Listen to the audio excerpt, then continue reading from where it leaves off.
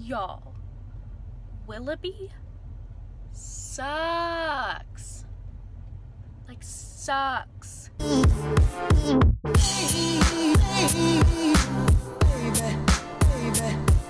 Hey y'all, what's up? My name is Averie and welcome to the start of my classicsathon reading vlog. Sorry if it's a little loud in the background. It is really hot in Texas right now, so of course I have my AC cranking because I'm about to head off to work. But when I go to work, I like to listen to audiobooks because it takes a little while to get there.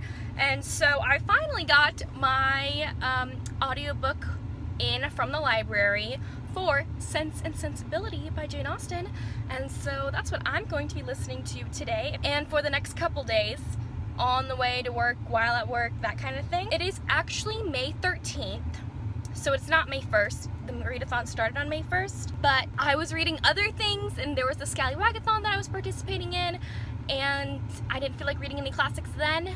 And I finally have the audiobook in for this, so it is the perfect time to start classicsathon for me. So I'm going to open up my Libby app and start listening to this sucker, and hopefully I'll love it. Excuse my appearance, I just got out of the shower.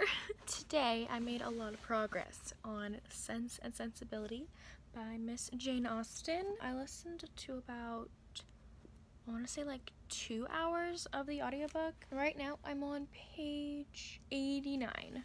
I haven't been reading it physically though. I've only been listening to the audiobook. Sorry, there's like something burning my eye right now. After I finish a couple chapters, I like to go in on Shmoop, which is a website I used back when I took like English literature back in high school. They give a little summary of each chapter in like basically plain old English. So I like to go back through those chapters just to get a refresher and to make sure that I am processing all this information correctly, because sometimes it might be a little bit hard to understand with this older language.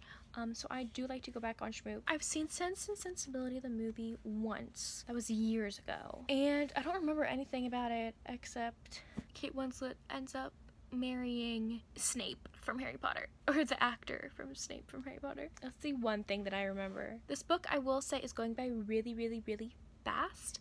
The audiobook is really great. I'm really enjoying it, and I hope to finish this audiobook soon. I'm going to be listening to it throughout the week, so maybe I'll finish it by the end of the week. We'll see. Hey y'all, it's a couple days later. I haven't been updating just because the majority of me reading / listening to this book has been audio for the past 3 days while I've been at work, so I haven't really been able to do any like live reaction talking things, updating, I don't know.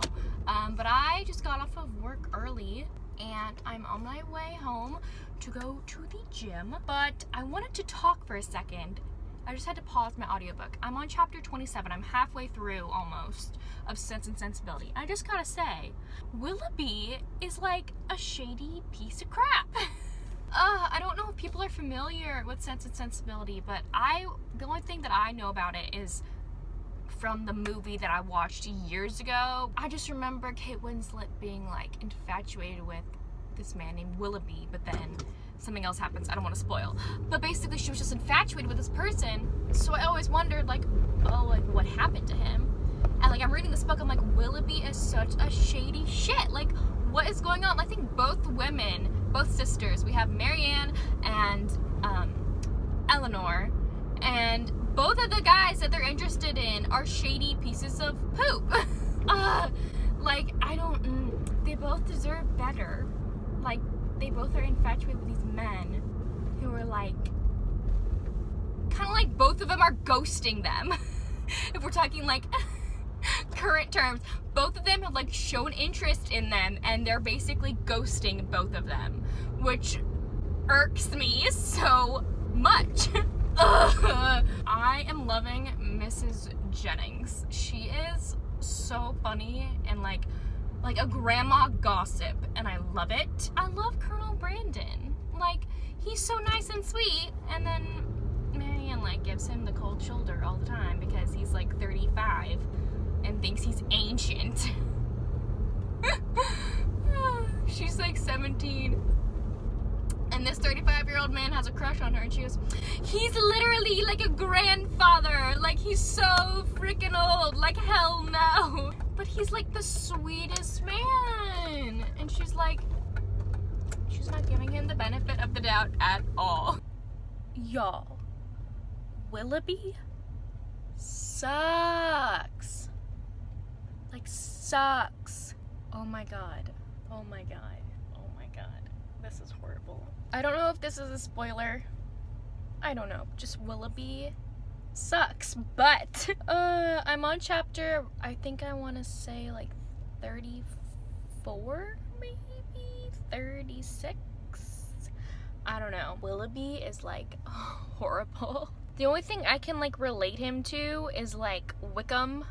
I think his name's Wickham from Pride and Prejudice. I don't know what the F is going on with Edward right now. Like, he's doing some shady crap. I'm really enjoying myself, I will say. I just want a better life for Eleanor and Marianne, because they've gone through some tough stuff. Eleanor's going through all this boy trouble, man trouble, whatever, and she keeps it all to herself so she doesn't burden the other people in her family with this information. But it's like, girl, you need somebody to talk to. Talk to somebody.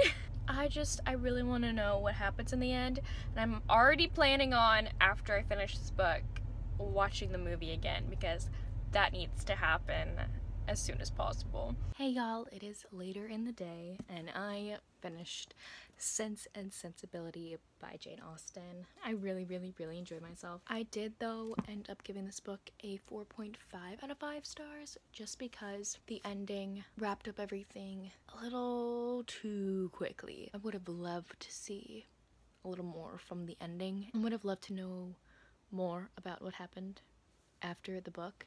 Like, it needed like an epilogue, you know what I mean? Or it just needed more substance to it. And like, we were like told things instead of like shown them in the ending. Like, oh, in the end, so-and-so did this, and so-and-so married so-and-so. I was like, but I wanted to see that. But other than that, really good. It was really funny, really relatable at times when it comes to guys. Because you don't know who's with who sometimes. You don't know what they're doing. They're ghosting you. They're not showing affection towards you one moment, but then another moment they are. I think it's kind of even relevant to today's age, this book. But anyways, I am about to rent the movie, as I really want to watch the movie, because it's been years, and I'm really excited. It stars Kate Winslet, Emma Thompson, and Alan Rickman, I believe, from Harry Potter, Severus Snape from Harry Potter. I'm really excited, so I'm gonna go do that right now because it's already 10 o'clock at night, so I might be staying up late to finish this movie.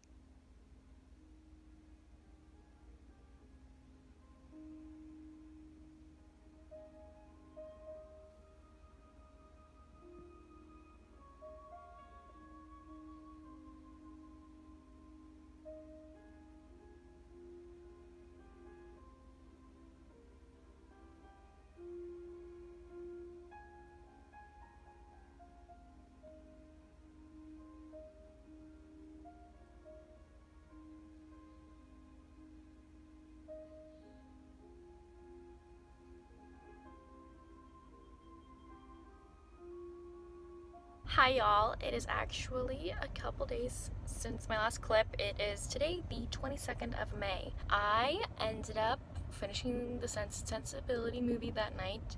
I really enjoyed it. They obviously left out some major key things that were in the book that I think should have been in the movie. I haven't picked up another classic yet, and it's not the end of the month yet, but I got in my second half of Little Women in from my Libby app, finally.